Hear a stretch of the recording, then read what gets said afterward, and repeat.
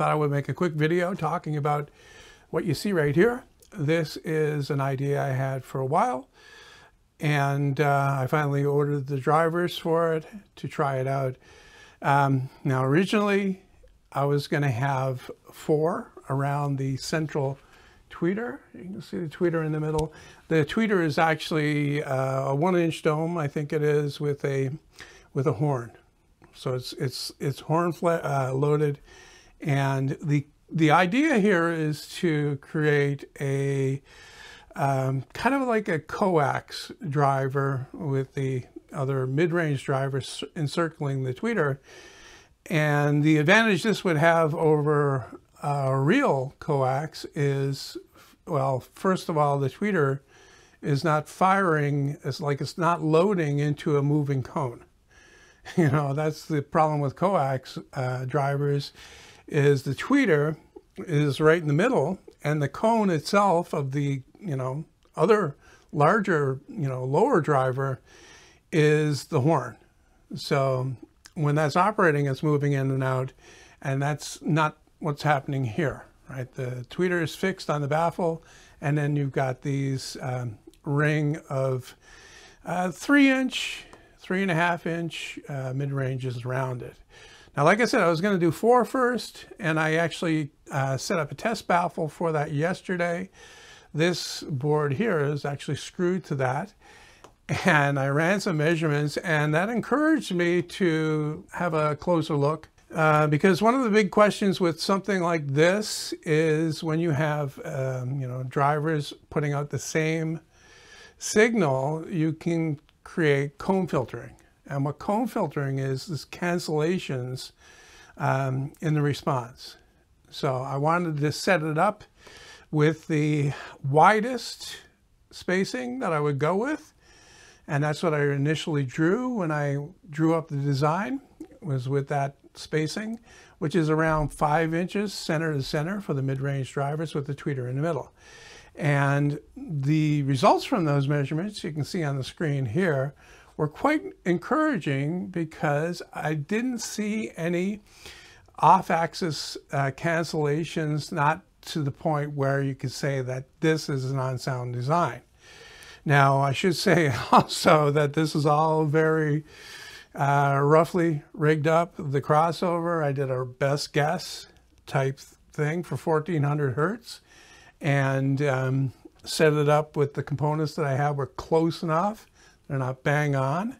So this is all very rough and rudimentary and preliminary. So you're not seeing anything finished here, right? Even though this looks kind of cool, this is still just a test. And I used the same crossover with this one right here, and those are the measurements you're seeing now.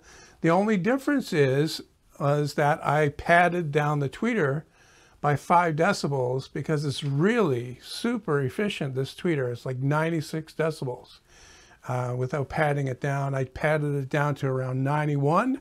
Once again, best guess with the components that I have that were close enough.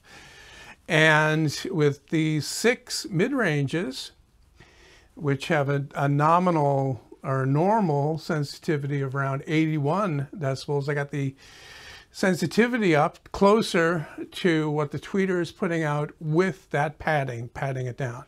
So, the on-axis response doesn't look like anything super, but the 20-degree off-axis response is absolutely flat. Now, if that's what you're going for, this is what you're getting from this. And like I said, this is all very roughly put together, and the baffle's not the right size. Also, the back is open, so it's acting it's acting open baffle here. This would be in an enclosure, so you wouldn't be losing sensitivity down lower. Like you can see that on the 40-degree off axis for this with the mic, over here. You're losing some because of the back wave cancellation from the back of the open baffle here. So yeah, that would be in a box. It wouldn't be open like it is, and you would, be picking up some of that.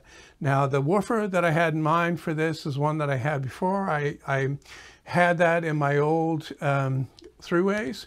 It's a Heisz REX, I don't know. I don't remember the number. Maybe I'll put the info on the screen here. But it's around 92 decibels sensitivity. And I'm thinking that, you know, these will take me down to the baffle step, whatever the baffle step is for this arrangement. And then the woofer will cross from there. Say the baffle step is around 300. These will go down to 300, and then the woofer will take it from there. And I'm hoping that the response will be fairly even, as in sensitivity matchup. And I won't have to do anything to, like, I won't have to pad these down, because, like, this is the goal. The goal was to make something that's fairly efficient, you know, a little higher sensitivity. You know, there's not much point using this many drivers if you're not getting something interesting out of it. And that'd be the other feature, is higher sensitivity, along with the concept of it being a coax without being a coax. So it's a point source from, you know, 20K right down to 300, wherever the woofer crosses, or wherever baffle step takes over. So yeah, I thought it was interesting. I thought I would make a quick video talking about it. See what we get.